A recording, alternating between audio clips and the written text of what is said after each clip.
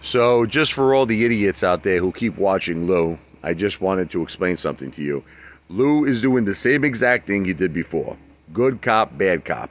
One video, you know, the shorts are covering, AMC's gonna have a climb. The next video, the last days of AMC, Jesus can't save us from our investment. He uses Jesus, okay?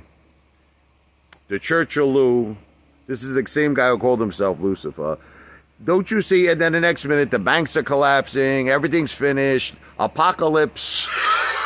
It's like, and then like the next video, we're going to have a great week this week. AMC, Ape's going to blow up, AMC's going to blow up. It's going to be huge. It's going to be phenomenal. Listen, good cop, bad cop. And do you notice that throughout all of this, he's always calm? Like, it doesn't matter if it's a good day, and it doesn't matter if it's a bad day. Lou is relaxed. Lou is cool as Fonzie. And do you want to know why Lou is relaxed? And do you want to know why Lou is cool in the gang? Because he doesn't have any money at risk. That's why he's cool in the gang, okay?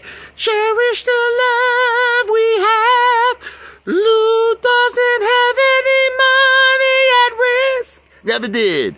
Lou doesn't own AMC, doesn't own GTI, doesn't own COSM, doesn't own anything. Lou don't own a house. Lou don't own a car. Lou doesn't have a portfolio. Lou is just some Mamalukes, stunad, okay, who comes on YouTube, has absolutely no education, no Wall Street experience, and talks out of his ass. That's it. But the question is he the ass or are you the ass because you keep listening to this ass? That's the question, okay? This video is not financial advice. I'm not a financial planner. This video is for entertainment purposes only.